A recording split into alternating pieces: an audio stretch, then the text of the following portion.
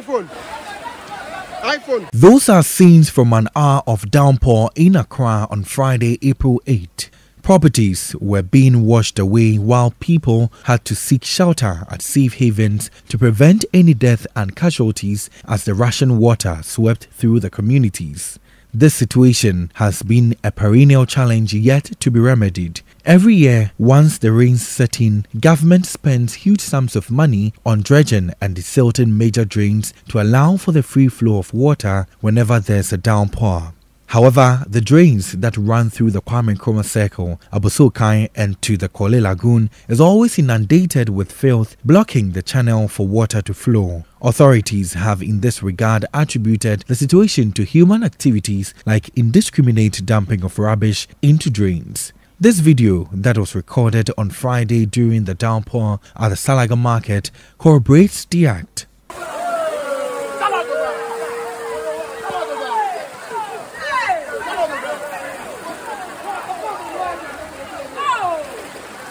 But how can such acts be checked to curb the perennial flooding? The municipal chief executive for Korley Klottey Municipality says his assembly will arrest and prosecute persons who engage in the illegal act. Taking people to court, to be summoned to court, and then probably being fined, etc. Sometimes in the end, the assembly is not able to continue to do that because of the court's implications. So oftentimes now, what we are having to do is to get them to do some work. If you put garbage in the drains, then we will get you to desilt or clean the drains. And not that many people will want to do it for the second time. We are looking at some of these things. For example, getting them banned so that they pay it off.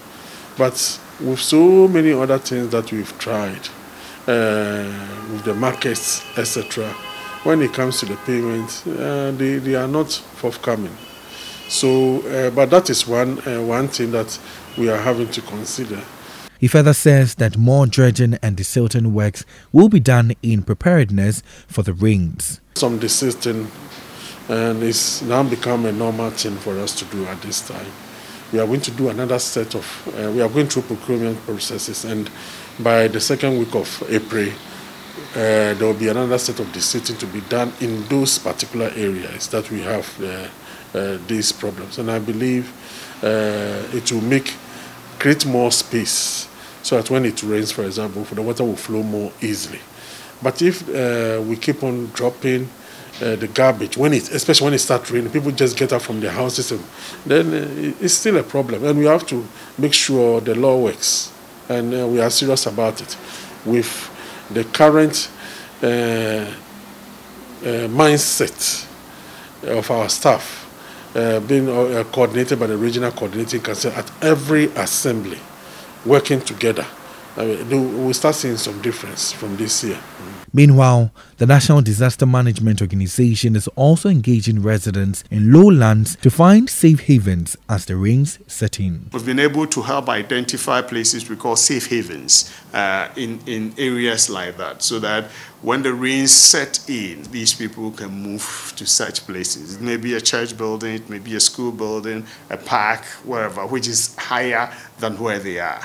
Then they seek shelter there before, when the rains stops, they get back to put their acts together. So yes, we are having a temporary measure to help them until we get a permanent solution, which permanent solution may be relocating all of them from the Sahara Enclave.